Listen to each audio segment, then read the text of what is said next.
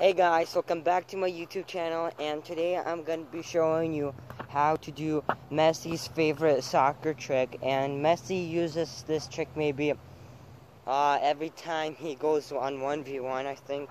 Well, and it's called the shoulder drop. It's a very easy and foolish trick to do on a different opponent. So the first step you're going to do for the trick is you're going to be taking a fake step. You're not going to be touching the ball. You're just going to be taking the fake step and maybe moving the leg a little closer to the ball. So they'll think that you're going this way, but actually you're going to be going that way. So they're going to fall forward for it, and they won't have time to get back when you're going to go this way. So you're going to have to fool them, and then you're going to go as fast as you can that way. And then if they are in the box, of course you're going to shoot, or whatever you'll do. And so you're going to take this step. They're going to think you're going that way, but then you're going to move the ball this way and go like that.